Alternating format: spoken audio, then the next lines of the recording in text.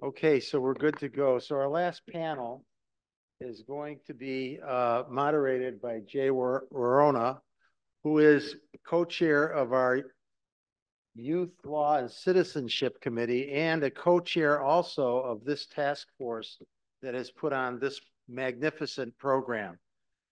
His side job is that he is deputy counsel for the school boards. Yep, right? Something like that. So I will let Jay introduce our panelists, and we're looking forward to it, Jay. Thank you, Dick. So I also want to congratulate Dick as president for putting this together. Let's hear it for Dick. This is a conference that we're hoping you don't feel as though it's just another conference. We called this a convocation on civics because we wanted to convene the family of New York State.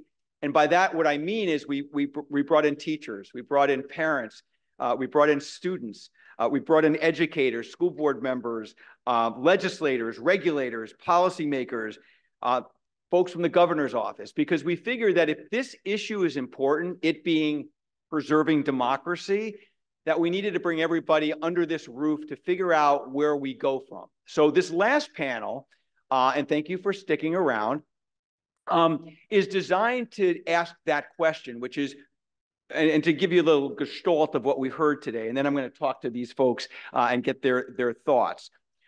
We began, of course, at 30,000 feet by looking at where we were as a nation. What some of the organizations, the premier organizations around the country that are studying civics, how are we doing as a country?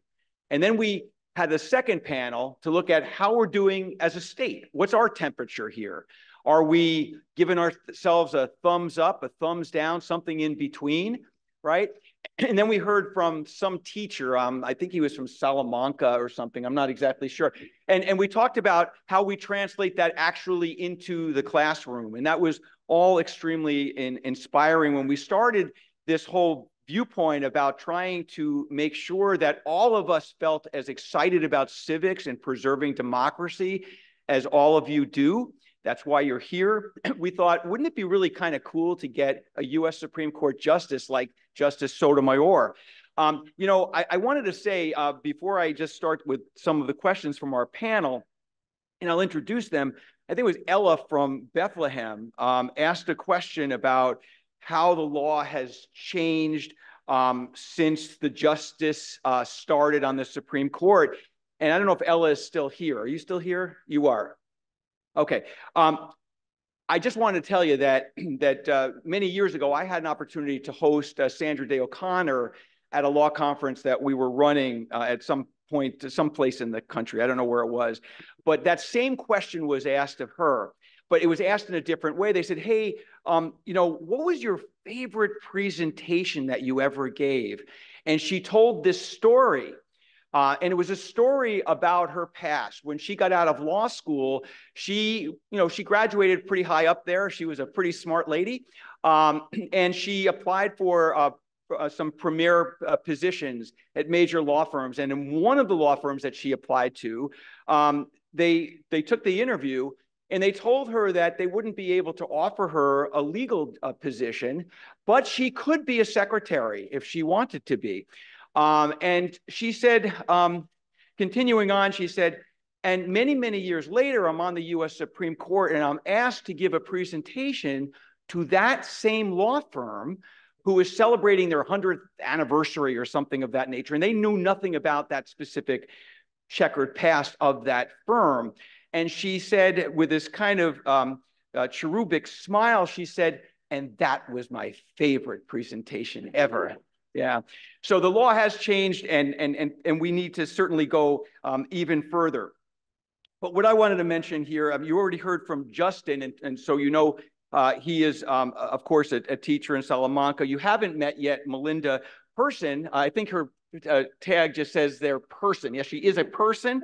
Melinda Person is the president of the New York State United Teachers. We didn't want this event to occur without hearing from an individual who represents all of the teachers in the state of New York. So a pretty big position, and it's such an honor and privilege to have you here. And we didn't hear yet from a superintendent of schools, right? Because we said we convene the whole family. So Oliver Robinson, a personal great friend of mine, who is the superintendent of Shenendehowa, who's probably very proud because your students were here today asking some really great questions. And I want to congratulate all of the students. Let's hear it for the students. That was phenomenal, right? And then we have 3 students. I'm going to ask you to just introduce yourselves by name because I don't have their cards in front of you and the audience doesn't know. But each of you previously had Mr. Hubbard as your teacher.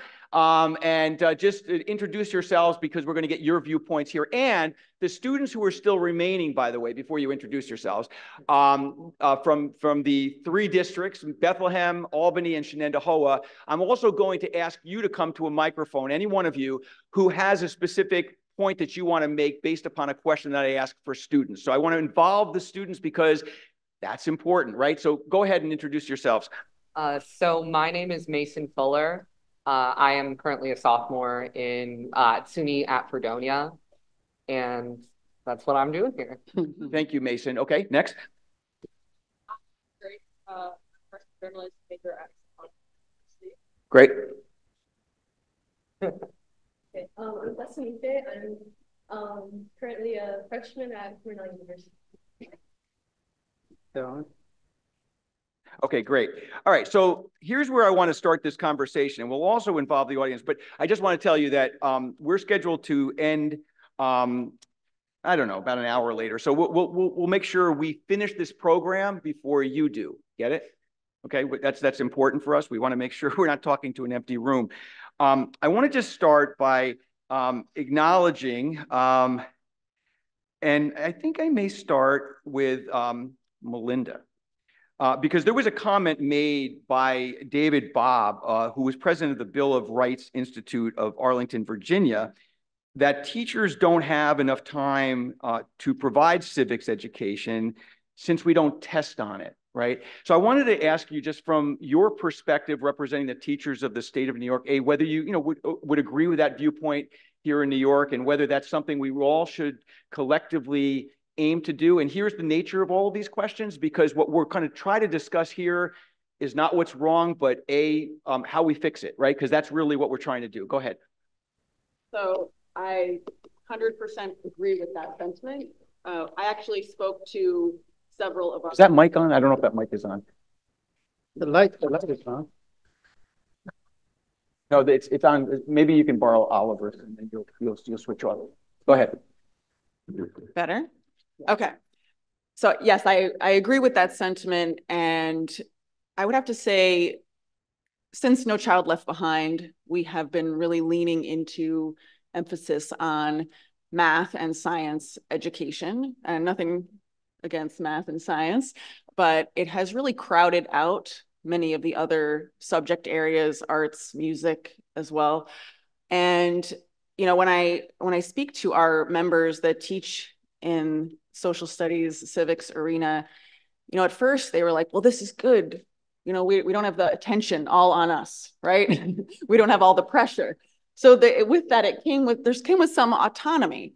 But what ended up happening is less and less time. And in school buildings, time is measured by the minute, right? The state education department actually regulates how many minutes we have to spend on topics. And so as time has gone on, have been less minutes devoted to civic education.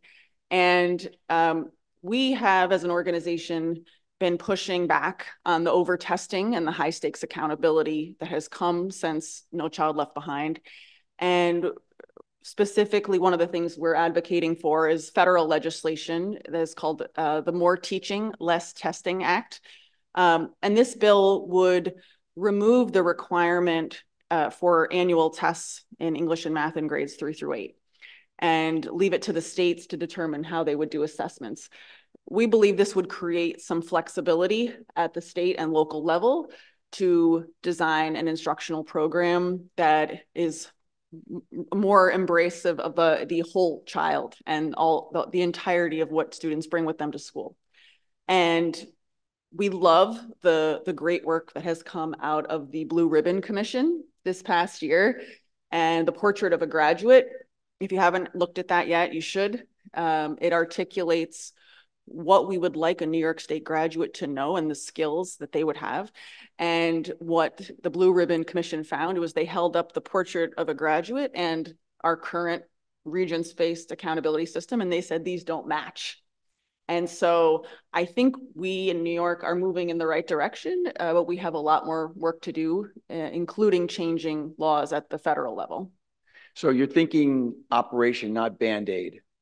Oh yeah, operation. Yeah. Okay, so an institutional change is what we're talking about. And the importance here, of course, is to get this education family together, right? Because if that's what it's going to take, we need to get everybody on board to support that. As Melinda knows, certainly anybody who's involved here in Albany in any type of lobbying exercise, anything that gets advanced, if there are significant negative voices, sometimes those things don't go any further, right? So it's important to make sure that we all understand that this needs to be solved. And I think that's what the purpose of today is all about. Justin, I just have a question for you, and you alluded to this when you were speaking before. But despite the limitations and problems that exist, all of which Melinda spoke about, and she's 100% right, of course, you've made it work. How do you do that?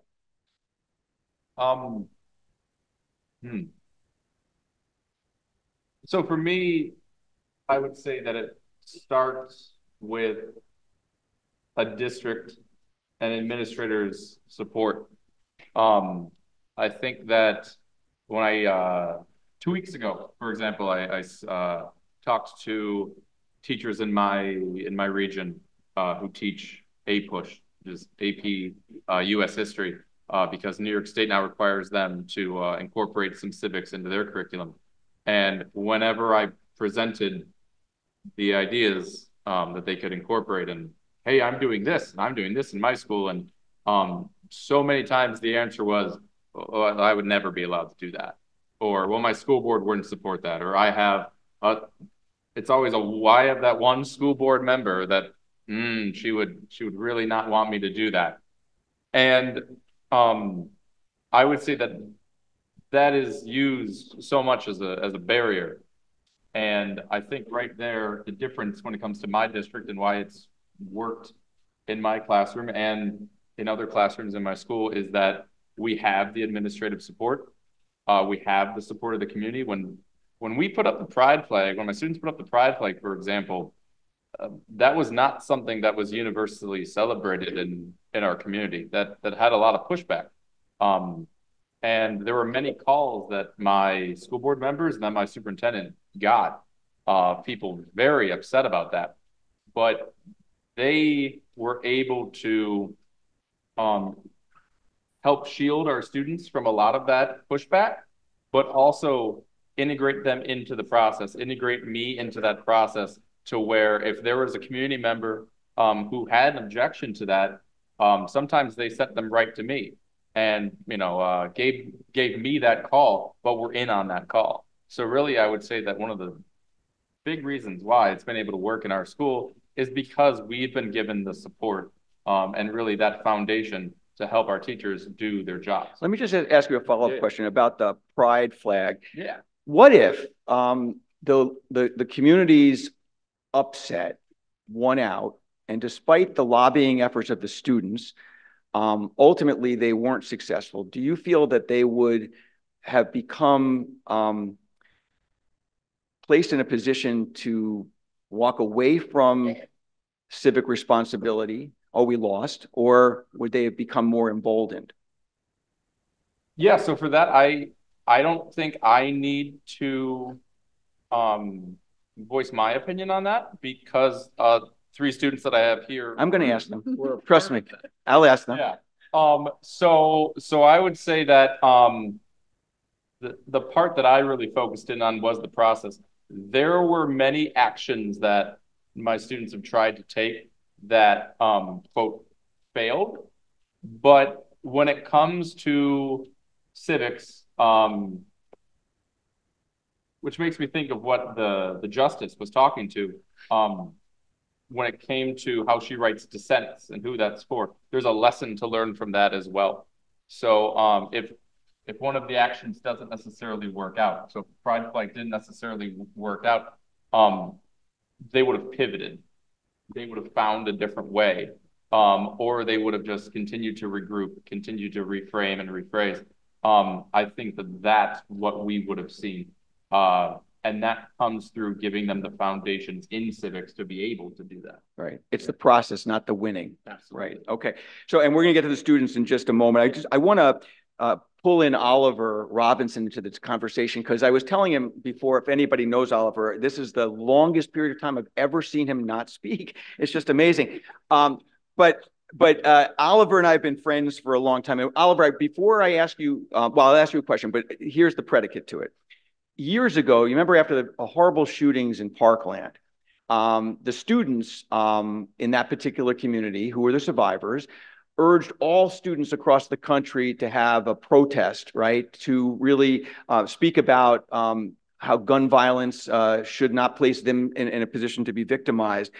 And many superintendents around the country were concerned not about whether students should be empowered to use their voice, but if they were to kind of just walk out of school, that would, number one, be defying a whole bunch of different rules that were in place. And secondly, it might not be safe. And you and I had a conversation about how you want to utilize that opportunity to have a discussion in your own district with the students, right?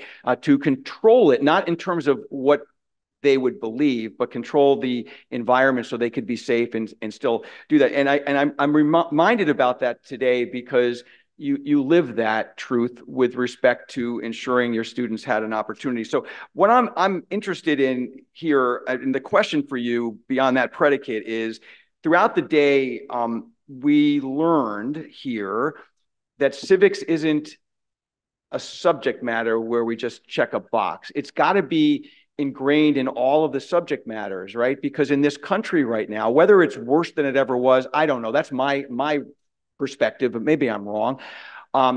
People talk at each other. They don't talk with each other, right? And we want to make sure that that is not the way our students leave us. Maybe they should be better equipped to do it than we as adults. So let's talk about what your thoughts are as a superintendent, how you can ingrain that in all of the educational offerings in your district. Thanks, Jay. And so to keep myself occupied all day today, I took copious notes from every speaker. So I really appreciate it. Actually, the reason why I did it, because I wanted to point back a couple of things, and I'm going to point back something that Jason, right? Justin said, disturb the comfortable and comfort the disturbed. And I thought it was a great quote, because I think in many ways, when you think about situations where students are placed in, they are disturbed by something that's happening. And yet they feel powerless because of how we have placed young people as a society often in a voiceless situation. And so from my lens as administrator, that everything should be a teachable moment, an opportunity for us to engage in dialogue, to understand. And I'm going to point to a friend, I just met her today, who are sitting beside, and she asked me a question against something that Justin said, that sometimes it's not about, do you agree or disagree with the particular topic, but what's the process to engage in conversation?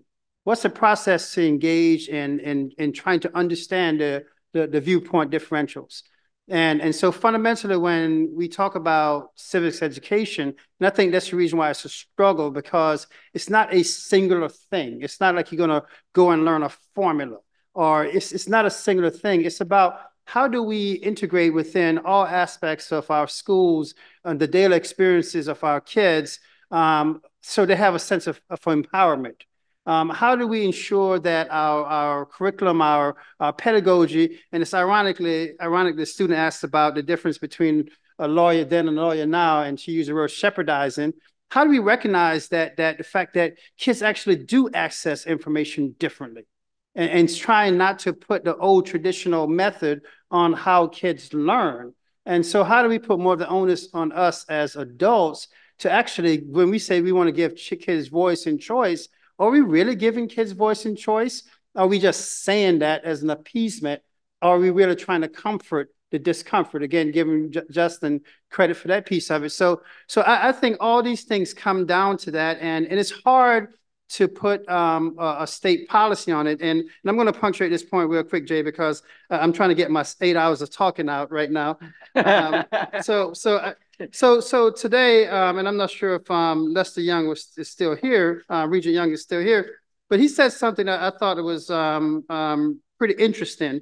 He said an education solution cannot solve political problems. But when I heard that, I heard the opposite. A political solution cannot become an educational solution because it's going to become a problem.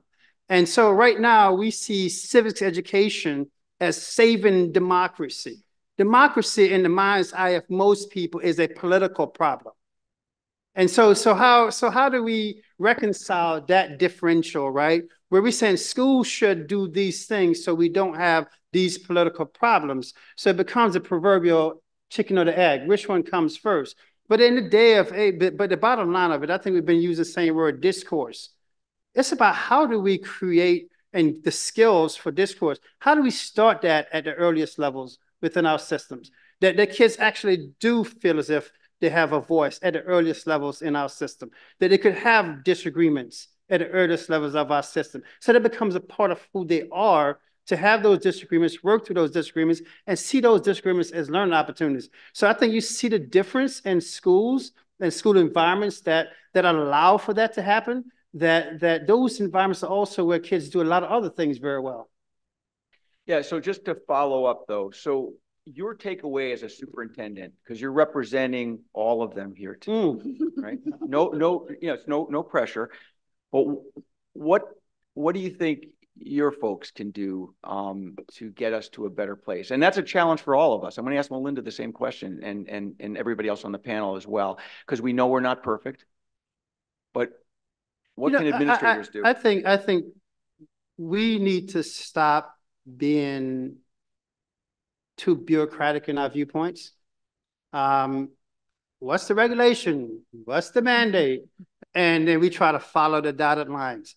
And we create this environment where kids are, quite frank with you, just test-taking soldiers, versus creating an environment where we're saying that, you know, as leaders, we have to be the one that create that. And at Shen, we talk about equity and opportunities and outcomes, and we don't apologize for it.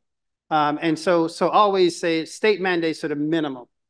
Because that's a checklist. We're checking that off on the way to providing a quality learning experience for kids, because we want kids to learn how to learn. We just don't want kids to swallow and regurgitate content. We want kids to learn how to learn. And so some of the things that we've been doing around the whole civics and the capstone and some of those kind of things is a part of that, but it's only a small sampling of kids that are engaged in that. So how do we fundamentally look at the education experience as something that truly what it is? It should be an experience. It's a 13-year odyssey that kids are on. And some of our colleagues need to look at it from that perspective. And I know why people do it, because we live in this day and age. Not only, it's not an anti-SCD, anti-comment, but we live in a day and age in society of this accountability that when you peel the onions back and we say, why are we accountable for something that at the end of the day doesn't matter? Because at the end of the day, it's truly what's the experience that young people have, the young people has to ultimately have a sense of significance as a person. And I think that's what we want. Right, for all kids, right? Yes. Because I think that's what some of the comments have been about the seal of civic readiness. That's wonderful, right? As a first step. Because if the majority of kids are not really getting that opportunity because it's really being more perceived like an AP type of situation, we're not really curing, you know, the problem that we have with people's ignorance about the system. I want to bring the students into this conversation. Renee Green, Chief Executive Officer of the MCFA Challenge, and I took notes too, Oliver. She indicated that students know what's not working and have ideas of what needs to be done. So I'm going to turn it to each of you. We're going to start with Mason. And what you went through the system. I know that Mr. Hubbard is the greatest guy on the planet, right? What about your experience? And you're going to soar to the stratosphere. We can see how successful all three of you are going to be, and the students in this room as well, that I'm going to hear from in a second. but what do you think could have been better, not in your school per se, but with the system to get us to this place where we wouldn't be worrying about preserving democracy? Yeah, so Salamanca is a 100% outlier.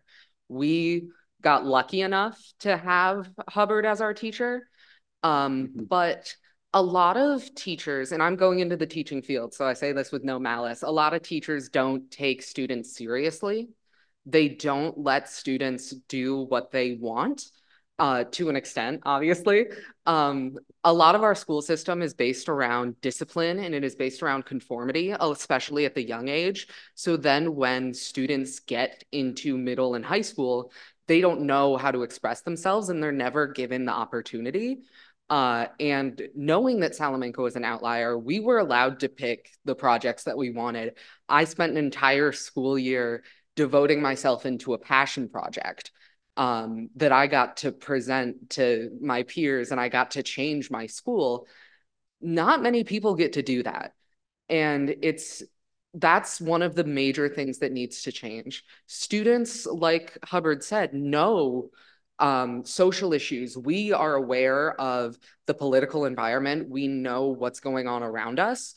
And not acknowledging that and not letting us have a voice in that is really where civics falls through. In order to prepare us for going forward, we need to have that experience in a place where it's safe to make mistakes. And we have, like, a lot of the way that Hubbard teaches is kind of hands-off, more of a mentor, where he will be like, oh, here's what you need to do. If you need help, let me know. So we're able to go into that and then check in with him and be like, okay, well, here's where I am. And that kind of experimentation and room to grow and room to move is what a lot of schools and a lot of civics programs are lacking, and causes people to just kind of get stuck in what they know, which is that they're afraid of the system around them and they don't know what to do about it.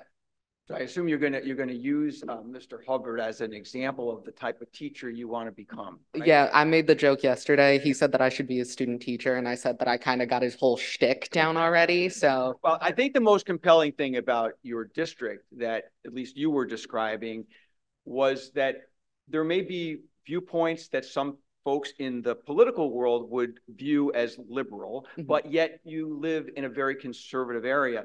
So you were able to show you can make this work, right? Because we can't just fight each other. We have to be in the moment, as Justice Sotomayor said, just hearing each other, listening. I mean, that's an essential skill as opposed to trying to win.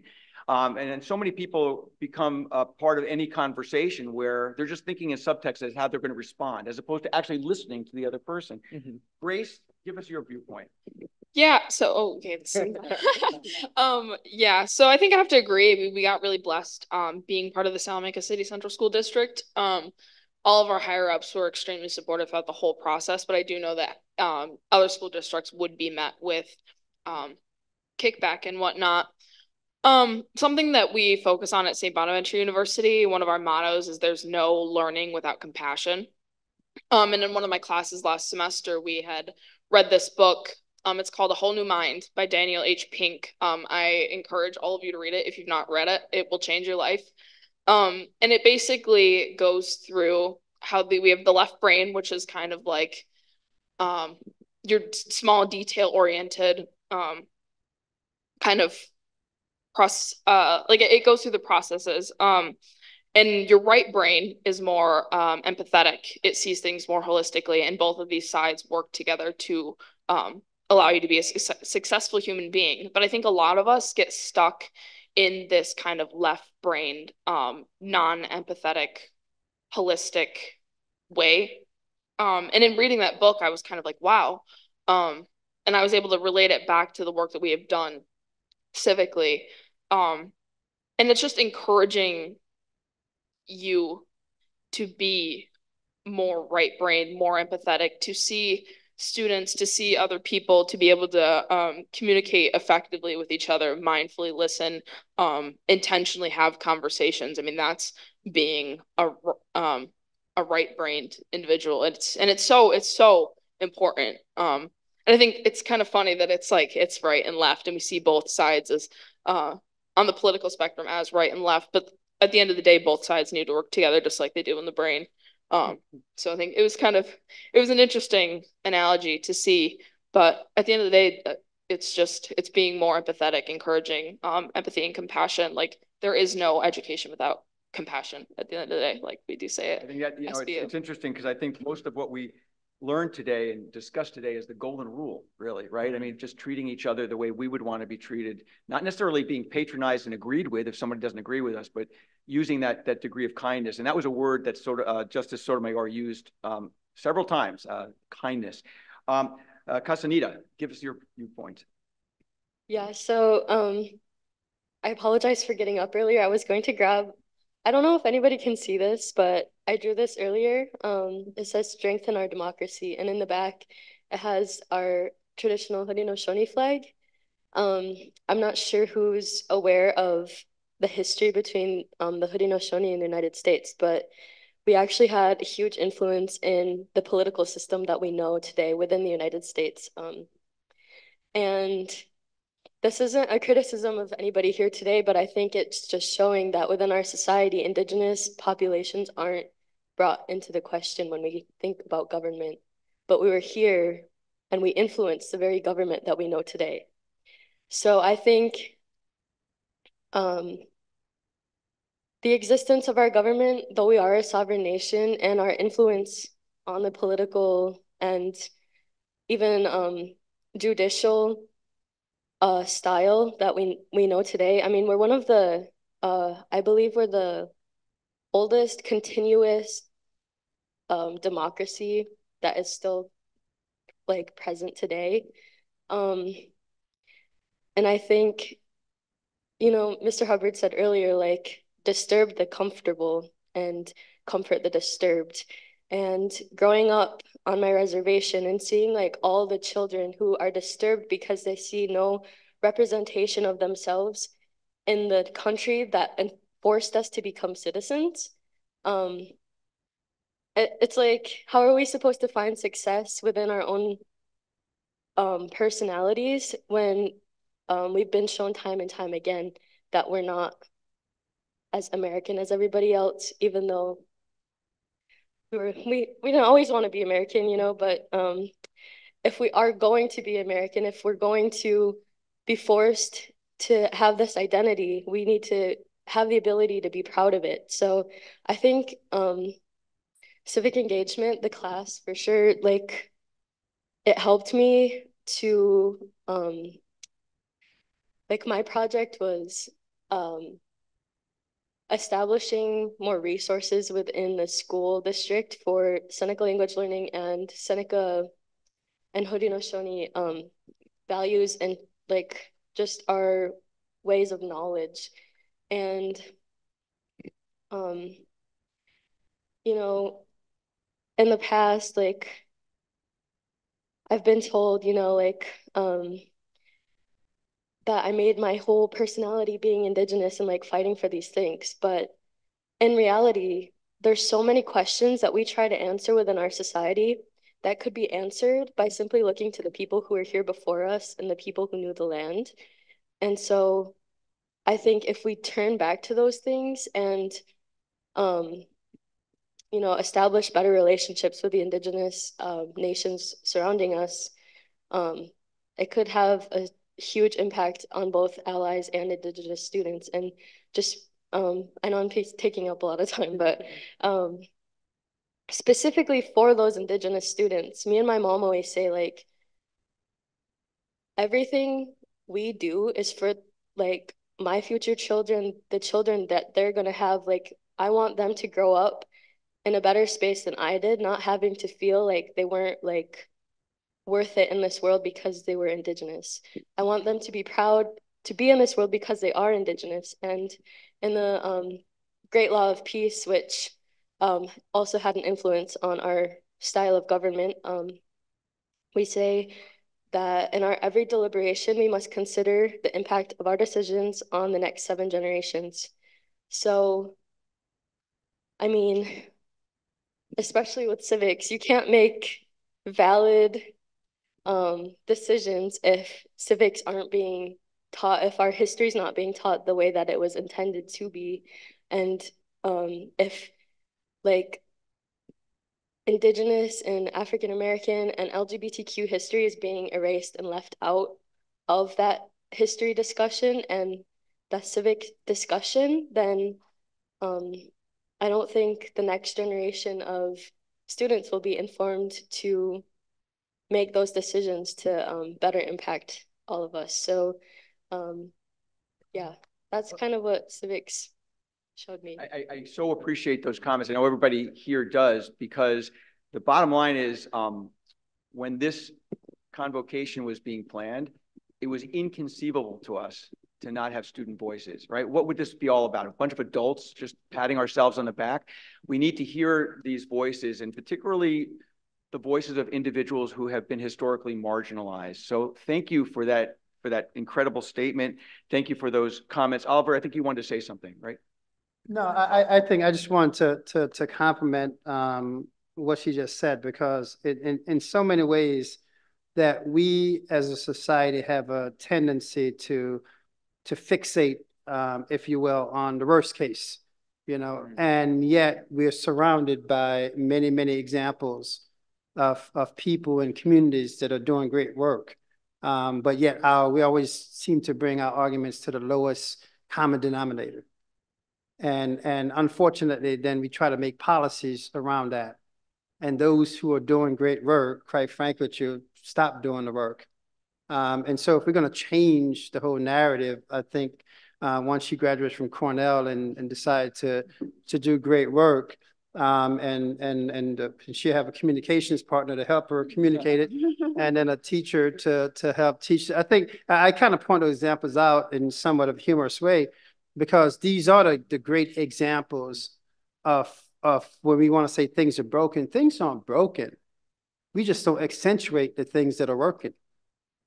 Right. And, you know, it's interesting, too, because just as a personal aside, as I hear these students, it gives me great optimism, just like Justice Sotomayor was talking about, because I think most people in this room are probably tired of being depressed, right? So it's better to be optimistic, particularly when we have the voices here. Now, we have other students from our elementary, secondary schools. We have Bethlehem and Albany, Shenendehowa. I don't know if everybody's still here, but I want to hear, and I'm not going to call on anybody, you don't have to be nervous, but anybody who wants to kind of tell us what's not working as well, that we really need to be not fixated on, but at least focus on, so that we can maybe change the equation. Does any of the students who did sign up to ask Justice Sotomayor a question, not necessarily this part of it, but I'd like to hear from you if someone would like to speak, please come up. And can they borrow this microphone up here, because we only have one cordless mic. We have two of you, so come on up, and then we won't have that pregnant pause waiting. Thank you for participating. We appreciate it. Go ahead. So your name and where you're from and stuff. I'm Max. I'm a current junior at Albany High School. I did want to talk about a lot of the civic successes at Albany High. You guys were speaking about. Yeah, put it right up to your mouth so they can hear you. Yeah. The AP Gov program are the ones who get the seal of civic readiness. At Albany High, it's the reverse. The AP Gov students actually have to do extra work to get the seal of civic readiness, while all seniors are required to take a civics class, which they work on their civics capstone project year-round. We also have a lot of other successes at Albany High. We have our student government program, which I'm the vice president of. And recently we went down to City Hall and we have spoken with our mayor, our city auditor, and other common council representatives. And we're actually going to go back to them to have another meeting in about a week. There's a lot of successes that we have done. And I really want to emphasize that there are things that we can be doing and we should be doing, and not to talk about like, oh, well, what are we going to do next? Thank you so much. Yeah, so hi, I'm Rue. I'm a senior at Bethlehem Central, and I just want to say first off that I just wholeheartedly agree with all the points that you're just making just now. Adults like to be complimented, so thank you. Yes. So if I could kind of just like make a point in general, this is not just about like my school, but some administrative like policies, something that can actually be very oppressive there if that's a way to explain it. I feel like sometimes like there are like certain like ways that they kind of like silence, but not exactly like oppressively silence like the students and like their voices. It's like more like they kind of like turn away from them gradually.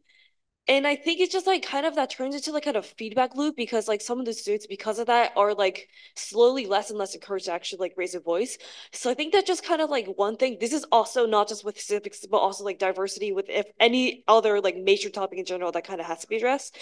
And when it comes to kind of civics in general, I think there's also kind of like a nuance between like forcing it versus like encouraging it as well. Because like I feel like I love like the whole like program behind like the like civics like the seal like civic literacy and everything else, but I feel like at the same time there are times when it feels like you just have to do so much work and you're just like I have to do this, I have to do that, and I have to do that, but just like I feel like the actual most merit that you can get when it comes to like civics, especially when you're talking with like students, other teachers, like just in general, it's mostly about the discussions they have between like so many other like members, and like being able to kind of like keep an open mind there and being able to like fully discuss what exactly is like kind of like that best solution to come to, and what exactly are there still other problems that we could still address like even in the future like after we've implemented this. Like I think that's also just something that's very important to kind of like emphasize on, especially as we just kind of move on into the future to improve like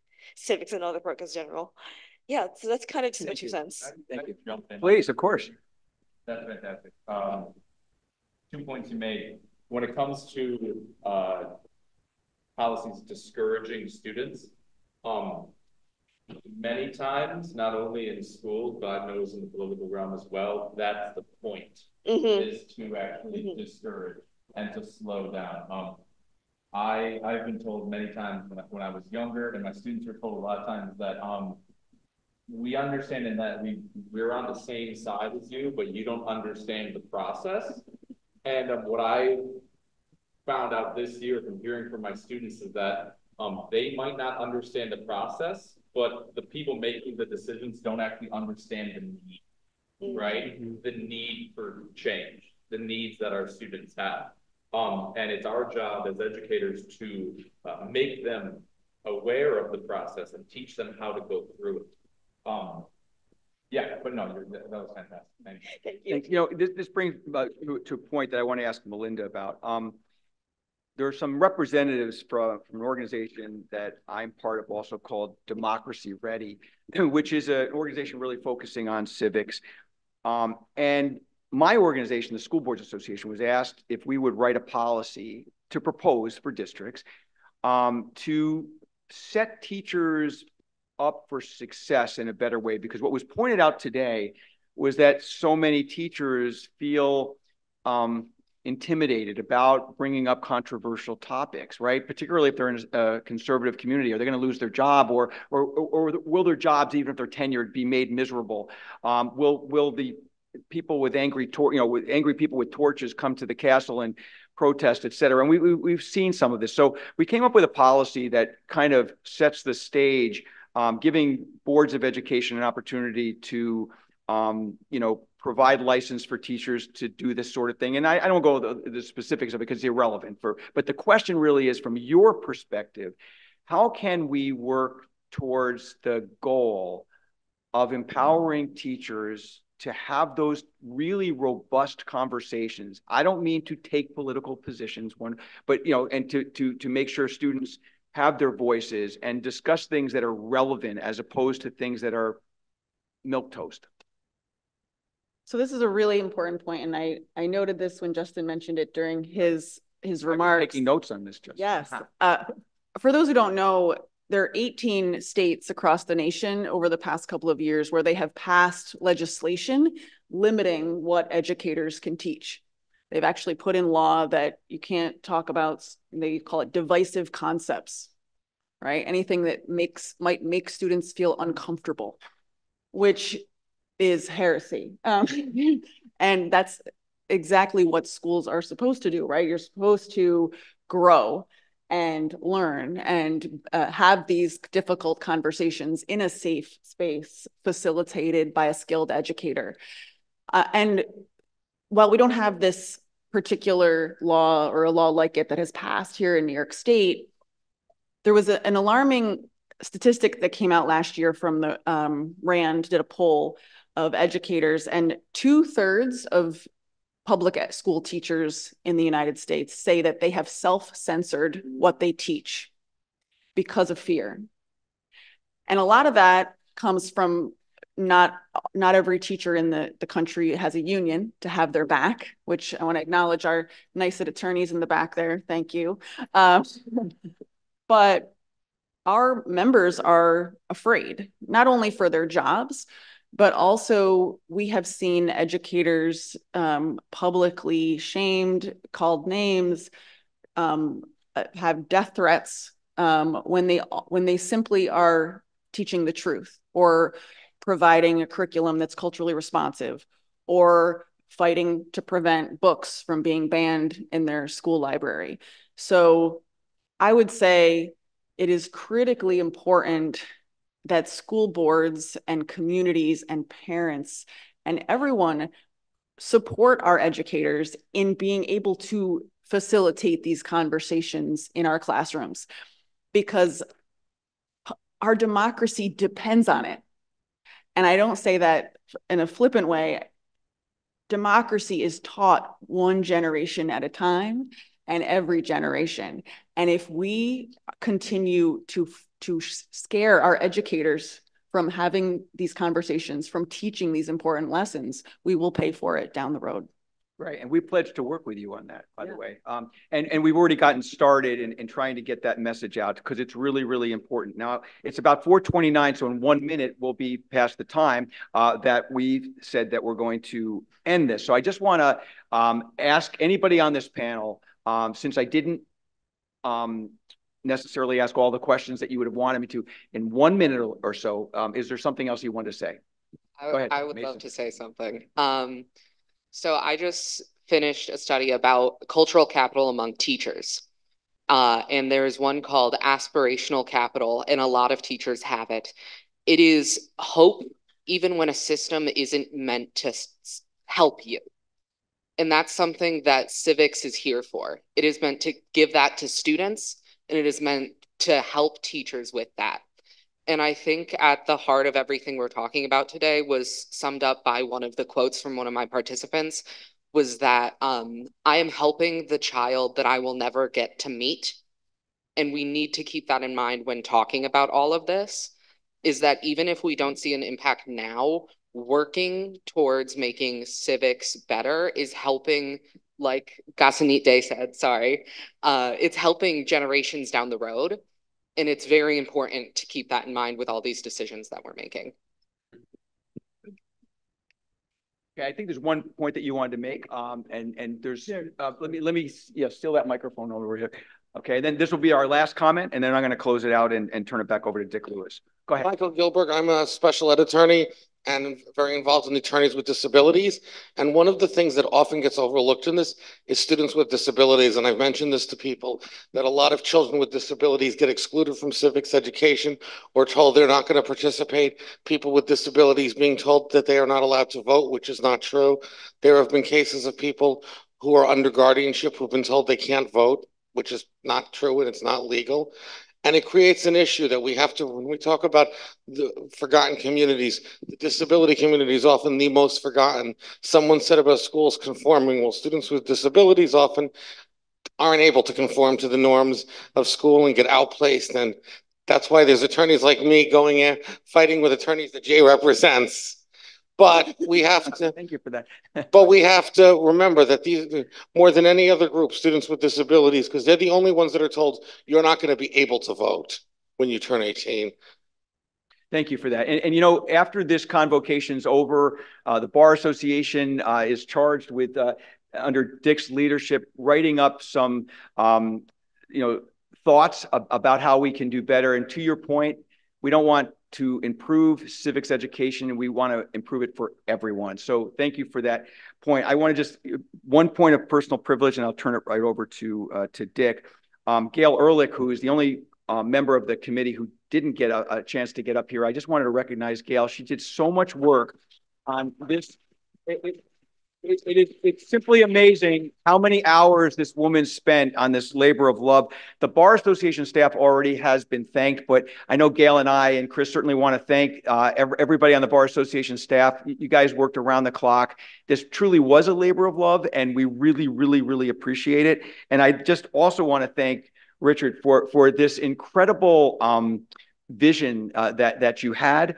I feel that we kind of hit the mark in terms of getting this conversation going, and I hope that it continues. So thank you so much. Let me turn it back over to Dick.